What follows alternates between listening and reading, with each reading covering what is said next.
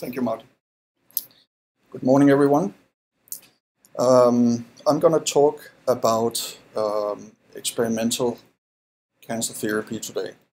But before I go into it, I just want to point you to a few disclosures I have down here. So I'm co-founder of a few companies that may or may not be relevant for this talk here. So I'm going to tell you a story, case story if you like, from my research that is concerned with not that mosquito there, but what lives inside that mosquito.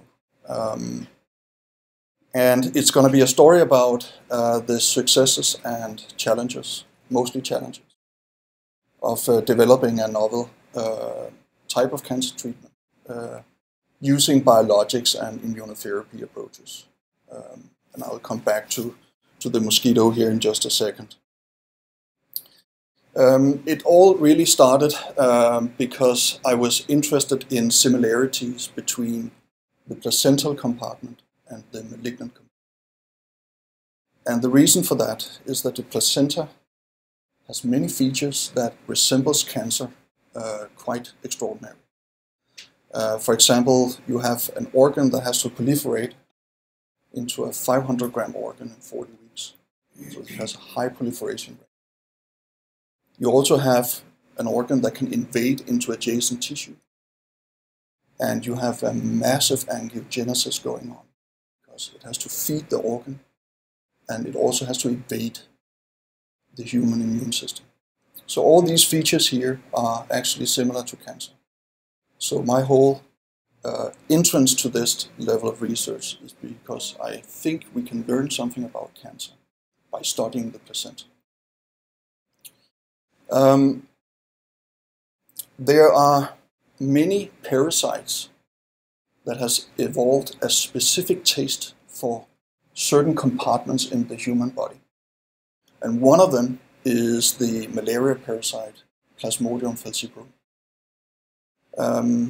It has a quite complex life cycle, as you can see here. But if you focus on the red part, that's what's going on inside the human host. Then when the mosquito injects its small sporozoites into the human blood circulation, then it goes to the liver. And inside the hepatocytes, it proliferates, matures, and then it comes out of the liver again as small immature parasites. And when it comes out of the liver, it's extremely vulnerable to the human immune defense. And therefore, it invades a red blood cell immediately to hide from the human immune system. Inside the red blood cell, the parasite faces a new problem. And the problem is that infected red blood cells are usually very efficiently cleared in the spleen. So it needs to evolve a strategy that can retain it inside the human host, and so it can avoid splenic clearance. The way it does it is that it expresses surface molecules on the outside of the red blood cells that can anchor the infected red blood cells to specific sites in the human body. And a few of them, it really goes like this. So when the infected red blood cells comes here from the left, then it bounces down the pipe. And as soon as it can find something to grab onto, it will do that. And in that way, it can exit circulation and buy time to finish its life cycle inside the human host. If it doesn't bind anything, it'll be cleared in the spleen. So there are many different sites in the body where the malaria parasite can bind. The most studied one is probably the brain malaria subtype, where you have accumulation of small parasites inside red blood cells in the brain, and that gives rise to severe brain malaria in children. It can also sequester in the bone and in the lung through other mechanisms that are not completely known yet. And then there is this fourth type, if you like, where you have a scenario where the blood cells express a protein that is called VAR2CSA on the surface. And that protein can specifically anchor the red blood cells to the placenta in the syncytium of the placenta. So you have a whole placenta that will be full of these small red blood cells when you have this type of disease going. And it doesn't bind a protein there. It binds a glycan or a glycosaminoglycan. And a glycosaminoglycan is a secondary modification that sits on a protein. And it specifically binds the subtype called chondroitin sulfate A, or chondroitin sulfate. I'm not sure if you can find it up here. You can see this here. I can use the pointer here. So we are up here, this type here. Okay. So so this is the type of chondroitin or type of glycan that the parasite binds in the placenta. It looks like this. Here you have some electron microscopy pictures of infected red blood cell that sits inside the syncytium. And you can almost see the interaction here with the glycans sitting here. And this is the underlying mechanism behind pregnancy-associated malaria in endemic regions of the world that kills more than 200,000 people a year. Chondroitin sulfate has been known in cancer for 4 decades. So it has been sporadically described in basically any type of cancer that they express aberrant levels and subtypes of chondroitin sulfate. But because of the fact that glycans are extremely hard to work with on the molecular basis, this has not really been pursued as targets before, simply because of technology issues.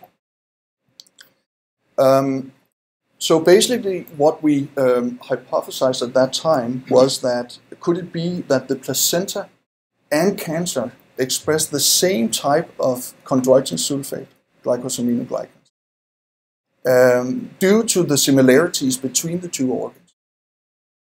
And if that is true, then we should be able to use evolutionary refined malaria protein as a therapy against cancer.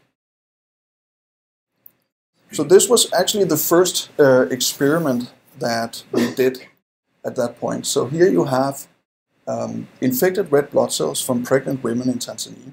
It's the small black dots here. And then you have different types of cancer cells. And what we could see was that when we added infected blood cells to the cancer cells, then they all bound up on the cancer cells. So that was the first indication that cancer cells expressed a similar type of chondroitin sulfate as the placenta. If we then took chondroitin sulfate that was purified from the placenta and added it on to this mixture here, then we could completely outcompete the binding between the infected red blood cells and the tumor cells. So that is really the proof that you have an interaction between the red blood cells and the tumor cells that goes through chondroitin sulfate. Okay. This is the full-length malaria protein, the gray one here. It's a 355 kilodalton protein. It's a massive protein that is expressed by the parasite and transported through 2 membranes outside on the outer surface of the erythrocyte. The red part here is the minimal binding domain of that protein that is required for the interaction with chondroitin sulfate.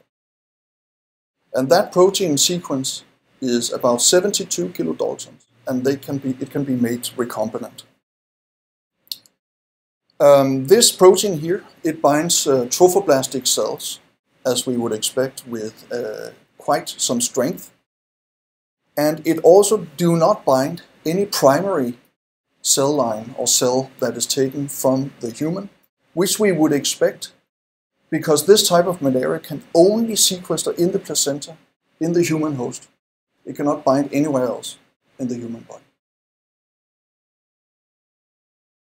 If we look at cancer cells, then we saw that this malaria protein here can bind any type of tumor cell line that you would like from any of the 3 lineages, the hematopoietic lineage and the epithelial and also the mesenchymal lineage. And again, in all cases, if you add purified CSA to this, then you can completely outcompete the binding between the recombinant protein and the cell lines. So again here we have a CSA specific interaction. So CSA looks like this. This is the disaccharide that is comprised of a glucuronic acid and a GalNAc residue. And then they sit like this in chains after each other in an ordered fashion on a long string. And these chains can be very, very long. Much bigger molecular weight-wise than proteins. What makes it special is that it has a sulfation sitting on carbon atom number 4 of the GalNAc residue. And what you can see here is that if we titrate increasing concentrations in of this protein, then you can compete out the binding to the tumor cell line.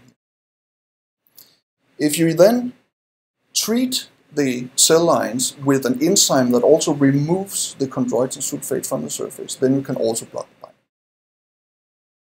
But if you take a different type of chondroitin sulfate or different type of sulfated glycosaminoglycan, then you are not able to compete the binding. So the difference between the scenario in the middle and the one to the left is that the sulfation is not sitting here on carbon atom number 4, but is sitting on carbon atom number 6. And that is enough to lose the binding specificity between the malaria protein and the actual molecule. So the next question is, of course, if we want to learn something about this target, what is the target? What makes this type of chondroitin sulfate special? And for that we developed a number of quite complicated mass spectrometry approaches called tandem mass spectrometry and liquid chromatography mass spectrometry.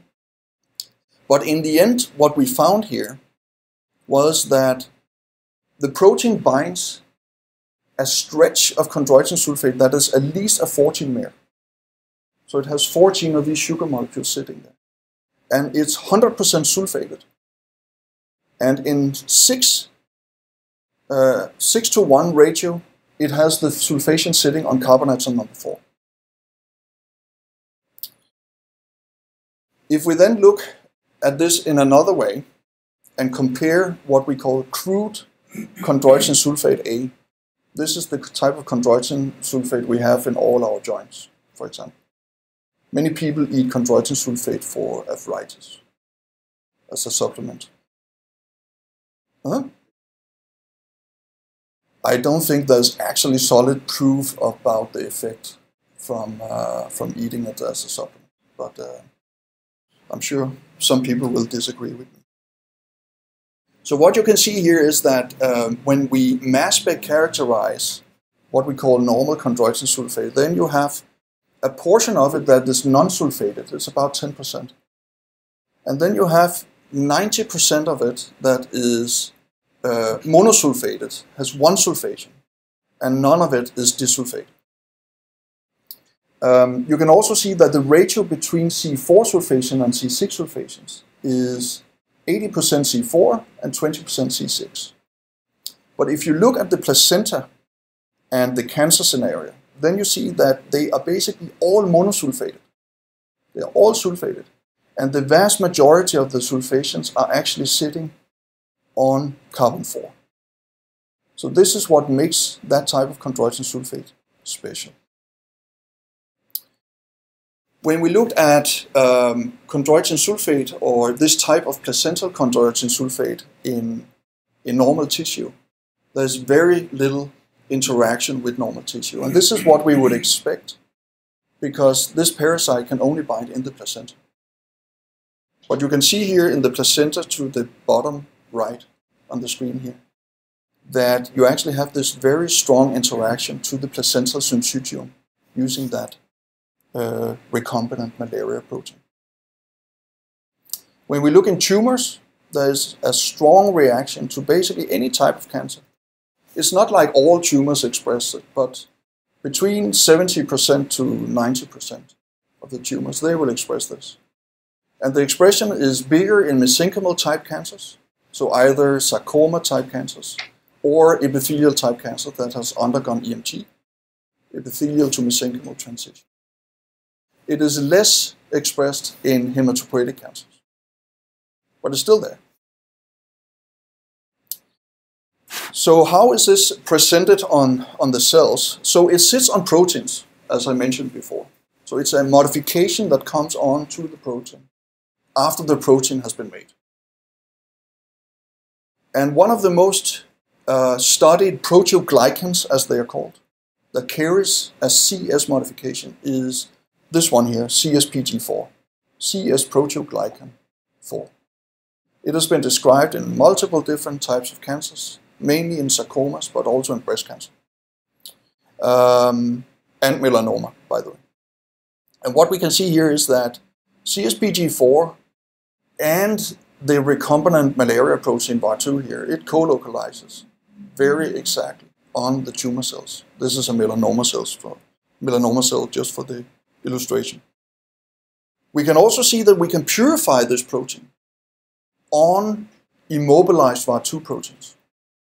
And what we can see here is that we actually purify the glycosylated modified form of the CSPG4. This is the normal pre-form of it. This is the modified form. And this is really what we pull down, what we bind with the recombinant malaria protein. We can also use a relatively new fancy technique called proximity ligation assays to visualize this. So this is a method where you bind two things with two different binders, and then if they are in proximity together, they will develop a light signal. Okay, so this is what you see. So what we could see was that many of the tumor cells that we could bind with the malaria protein did not express CSPG4. For example, if you take the prostate cancer cell line, PC3, it's a very good binder, but it doesn't express CSPG4. So it means that there must be other proteoglycans that can carry the same modification. And this is interesting because this means that there could be a redundant presentation of the actual glycosaminoglycan that we can target with the malaria protein. So to search for that, we did a functional gain-of-function screen in a non-tumorigenic human kidney cell line called HEC293 that we knew we could boost to bind the VAR2 protein if we stress the cell line or really increase the concentration of the recombinant VAR2 protein.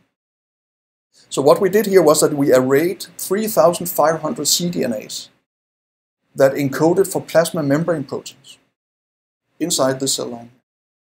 And then we screened for which of those cDNAs that could regain binding or make the cell regain binding to the recombinant protein. And after validations and treatments and all this, we came up with 17 hits. And those are the hits. And there are some famous members here in between here. For example, CD44 is a very important protein in many types of cancers. So these proteins are modified with a chondroitin sulfate chain, and that can be validated again. This is the same thing as I showed you before. It's just with CSPG4, and it's basically the same scenario. We can pull down the glycosylated form, and it gives a PLA signal. So this is how we validate the actual modification. We can also do it in another way. We can immobilize the VAR2 protein on magnetic beads. And those magnetic beads should be able to bind everything that has what we call an oncofetal type CS chain sitting on it. So if you take a protein lysate from a tumor cell line or some tissue and add those beads to it, these beads will bind all the components in there that actually have this modification, like this. And then we can mass spec it, so we can identify what are the proteins. And then we get a whole list of proteins that has been identified via mass spec as associated with an oncofetal chondroitin sulfate chain. And here again, we get, just an example, we get down CSPG4 and we get down CD44 again as a positive controls. What we could see was that many of the proteins that were modified were actually integrins. So integrins are specific proteins in the membrane of cells that are extremely important for the motility of the cells. If you don't have the integrins, you cannot move, basically, as a cell. And again here we could see that it's modified and it's glycosylated and it gives a PLA signal. What we could see here is that if you do a very simple assay, this is called a scratch assay or wound healing assay. You take some cells and then you make a wound with a pipette tip or whatever you have on hand through the culture, and then you actually assay for how fast can these cells close the wound. And if you have VAR2 in there, the cells are not able to move at all. They just sit there. But if you have a control recombinant protein unrelated to the VAR2 binding sequence, then they can close the wound. And that can be very nicely quantified, and you can also rescue this by adding purified chondroitin sulfate to this reaction. And you can also do invasion assays, and you can do migration assays in many different cell lines, and in all cases you see that if you sprinkle a little bit of VAR2 to these cells here, they just sit there, don't move at all. So that of course suggests that these glycosaminoglycans might play a role in metastasis. And this actually supports this very well. So this is an animal model where you take a metastatic cell line and then you inject it into the left ventricle of the heart. And in this scenario here, it will develop aggressive metastasis in liver and in bone in about 50% of the animal. And what you have here in green is the binding of the VAR2 protein. It has been linked to a fluorescent molecule. It's called a FITC-A488. And what you have in blue is the nucleus, is the DNA, so you can see the metastasis there. And what you see here is that this very nicely bind to the metastasis. If you then take the mice and inject them in the heart, but now you have VAR2 in there with them. So now the cells have been exposed to the VAR2 protein. Then they cannot metastasize. So this was really the first functional evidence that these proteoglycans are actually involved in motility of tumor cells. So this is really the proof that if you inject the VAR2 protein into an animal, then it can seek out, it can find the tumor and bind to the tumor. This is going to be important for the remaining of the talk. So here you have it linked to a near-infrared tracer. It's a fluorescent molecule, again, that we can pick up in our scanners, our mouse scanners. And you have this very nice binding when you inject the protein IV, and you can see that the tumors are positive for the oncofetal CS. You can also do that, and this is just another model where we have followed over a longer time, and then you can see the protein in the tumor for up to like 30 hours after the injection. When they bind the tumor, they get internalized. It looks like this. This is a 3D image of two tumor cells, so prostate cancer cells, that have the VAR2 protein internalized into small vesicles inside the cells, like this. You can also visualize this in real time. So this is real time what happens when you add the VAR2 protein to tumor cells. Then it binds up on the surface, like this. And after a little bit of time, it's usually around 20 to 30 minutes, then you start to see it appear in small vesicles inside the cells. So it binds, it gets internalized into the cells. And how it does that is through a process called macropinocytosis. It's a process where you get these protrusions that comes out of the cells, and then it brings a piece of the membrane into the cell, and then it circulates through the endosome, like this.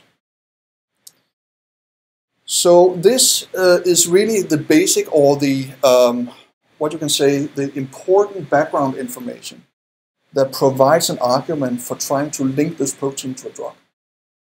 Because you have a target, that is only expressed in cancer and in the placenta. And then you have a targeting molecule that can seek out and bind and internalize into tumor cells. So the work here I'm going to talk about is mainly done by Nader and Tu and Joey. Those are the main figures on this specific part of the program. The drug we chose was a drug from Kairos Therapeutics. Kairos was a company that was established under CDRD here at UBC. It was later bought by Zymeworks. So now the drug is called something else, but we're still working with the same drug. It's a homeostatin compound that is similar to the Cial Genetics ADC molecules called auristatins. It's probably one of the most toxic compounds you have in nature. It's from a sea sponge, a marine sea sponge. And just one or two of these molecules inside a cell is enough to kill the cell. So this specific molecule here has been modified so it cannot permeabilize cells by itself. So if you just add it into the blood circulation, it's basically untoxic. You need to get very high concentrations of it before it develops toxicity. And then you can link it to the VAR2 protein like this. And the linker that is linked with has a small protease site sitting in the linker that makes it cleavable by proteases that you only find in the endosome. So this drug can only be released if it's bound to the tumor cell, internalized through the mechanism I just showed you, and then released from the endosome when processed in the linker. So we can load, or at that time here, we could load 3 to 4 molecules of the toxin to each recombinant malaria protein. And this molecule was able to kill basically any type of tumor cell line in the picomolar to nanomolar ED50 concentration range. And it was completely untoxic to the animals. You could inject even high concentrations of this into the animals, and they showed no signs of toxicity, as we would expect. If we look at tumor models like this, we can see that just a few hits on, for example, non-Hodgkin's lymphoma is enough to dramatically impair tumor growth in animals. These are mouse models. The same we see in prostate cancer, and here we were actually able to completely rescue about 35% of the animals. Interestingly enough, it also binds and has a very strong effect on cisplatin-resistant bladder cancer. So we developed this model together with Peter Black, where we have a completely cisplatin-resistant tumor growing in mice. And then we were able to treat this tumor and able to show a very good efficacy in this model. What we have here in the lower right corner is a metastatic model. It's the 4T1 breast cancer model that I showed you before, where you inject in the heart. It metastasized to the bone. And here we could also see that if we treat these models, so these metastatic models here, then you're also able to basically rescue most of the animals. So that was the first generation molecule. Now we are working with the second generation molecule. So this is a new, more stable protein, and it has a larger payload on it. So now it has 4 to 5 toxin molecules on it. And this molecule here is basically able to flatline tumor growth in mice. So it's much more potent and gives a very, very strong effect in animal models. The next thing I'm just going to mention here today is how we can use this technology in immunotherapy applications. This work here is mainly done by Morgan Roberts and Mai and Nastran. And before we go in, I just want to highlight a few things that is important for when we talk about immunotherapy. So we are talking about cell-based immunotherapy here. So that is the cytotoxic attack by a T cell on a tumor cell. and the elimination of the tumor cell. And this system here is receptor mediated.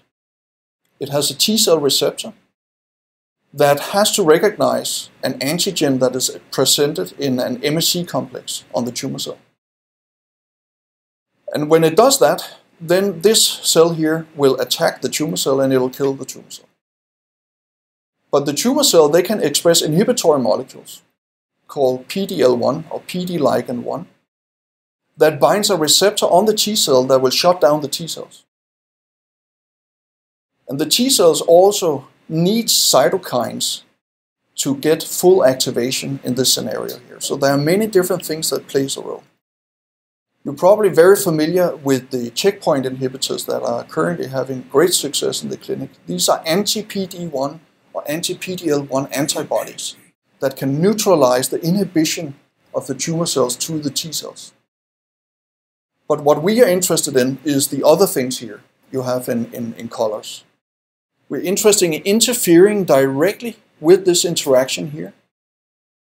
We are interested in modifying the T cell receptor so they can attack the tumor cells. And we're also interested in building oncolytic virus that can create a lot of immunogenic noise in this. But I'm just going to show you a few examples of this today here. The first one is chimeric antigen receptor technology. So this is also what is called CAR-T therapy. And what is important to remember with this therapy here, or this type of therapy, is that you basically engineer a T cell to express a transgenic receptor that can fully activate upon recognition of its antigen, independent of the MHC1 complex. So this type of treatment does not require presentation of the antigen in an MHC molecule. It can directly bind an antigen and then take out the actual cancer cell. This type of treatment has seen great success in hematopoietic cancer, where you have a chimeric antigen receptor therapy approved now for acute B-cell leukemia, and it attacks an antigen called CD19. What is less successful is this type of therapy in solid tumors, because there you have a bunch of different complications, such as immune evasion systems and the ability of the T cells to actually infiltrate the tumor. So there are many challenges involved in this scenario here. So the standard CAR-T receptor looks like this. So it has a binding region on the extracellular domain, and then it has a linked domain inside that enables full activation of the T cell receptor upon binding of the extracellular domain. And what we did here is that we basically swapped the extracellular domain for the VAR2 protein. So now you have a chimeric T cell receptor that expresses a recombinant malaria protein on the outside. And the idea here is, of course, that this receptor will be able to specifically target chondroitin sulfate on tumor cells, and therefore mediates T cell mediated killing. These CARs, or VAR2 CARs, gives a very nice immunogenic response. You get full cytokine production from the T cells, as you see on the upper part here. And it can very nicely produce T cell mediated cytotoxicity in vitro on basically any type of cancer cell line that express the oncophil CS. When we go to animals, it gets a little bit more tricky because this is solid tumors. And these tumors here are extremely difficult to penetrate with the T cells, but still we see an effect here of the VAR2 CAR T cells. Another way we can use the technology is in bispecific or bifunctional therapy. So here we want to basically artificially link the tumor cell and the immune compartment through a VAR2-based linker. And we can do that by having the VAR2 protein sitting at one end of the molecule up here. Then we can link it through a click system called the SPY system to either a cytokine that will activate the T cells or to an antibody, a monomeric antibody against CD3. CD3 is one of the components of the T cell receptor. So in that way you can bridge those two compartments. And when you do that, you see very dramatic anti-tumor responses, because now you have immunogenic cell killing inside mice. This is melanoma studies. So this is just a current highlight of the different programs here that is currently running in the therapeutic space. So there's the VDC, or the VAR2 drug conjugate program, that I already told you about here. There's the bispecific program that we also that I also mentioned, and the CAR-T program. But there's also the oncolytic virus program that is a little bit less developed. But we now have a fully functional oncolytic virus, recombinant virus produced, that express the recombinant VAR2 protein in the envelope of the virus. So the idea here is, of course, that we will be able to target the oncolytic virus directly to the tumor compartment. Then we have a very exciting radiotherapy program that is very early, together with Larry Goldenberg and a collaborator called Paul Pevsner. Hopefully we'll be able to move on this program quite fast also. This is just something I threw in here because I think this is important when you think about what it really takes to develop these kinds of therapies here. So I just threw up some numbers for you here, and this is what it actually costs in the different kind of spaces here. You have the discovery. That's the cheapest part of it. Okay, this is where you make the actual discovery. It's by accident, you see something, and then you want to take it further, you want to develop it. And now it gets complicated, because now you have to validate it in a very stringent manner. It takes time, it costs a lot of money. You have to do the preclinical studies in animal models.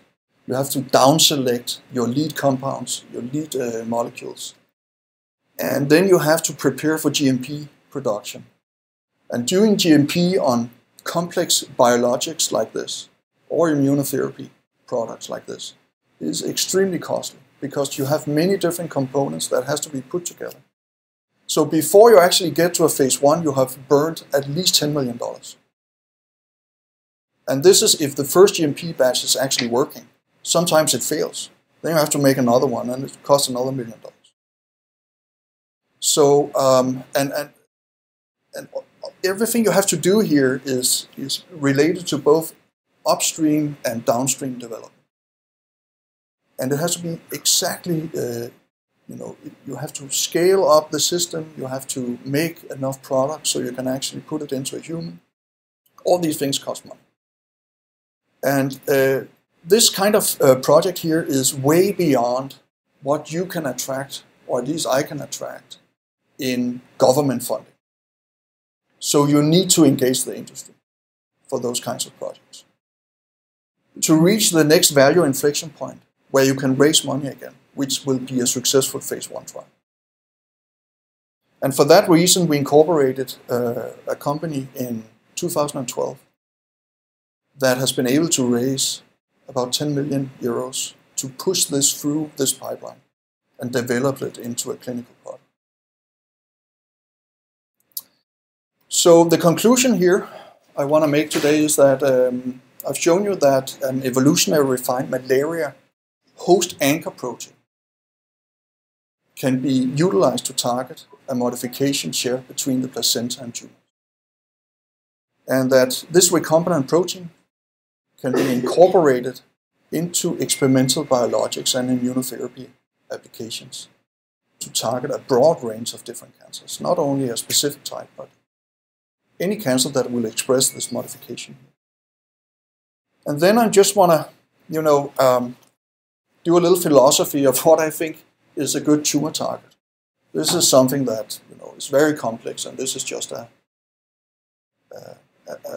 my thoughts on it. So what I see as a good target for cancer biologics and immunotherapy is, first of all, it has to be cell surface expressed. It's a molecule that is cell surface expressed, and it has to have a low degree of expression in normal tissue. So there has to be a window of opportunity where you can actually bind tumors in a specific manner.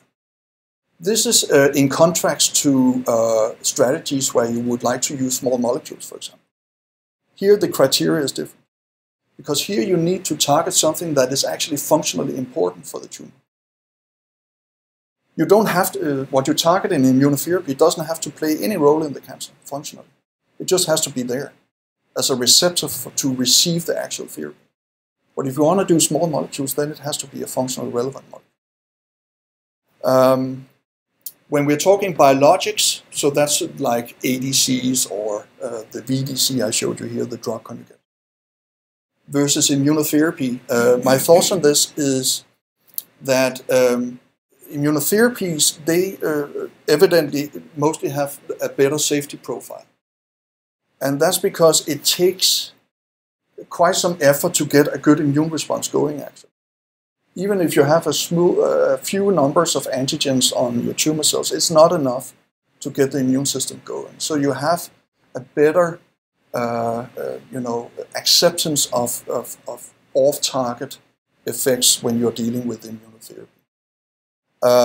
With biologics, because you're working with these very toxic molecules, then that window is not very big. So the challenges when you're doing ADCs or drug conjugates is to be able to dose high enough so you get actually in the efficacy space of the molecule. Because many times it will actually produce toxicity before. So those are my thoughts. I want to acknowledge all the funding. There's been many funding organs supporting this program over the years. And then I'll be happy to answer questions. Thank you for your attention.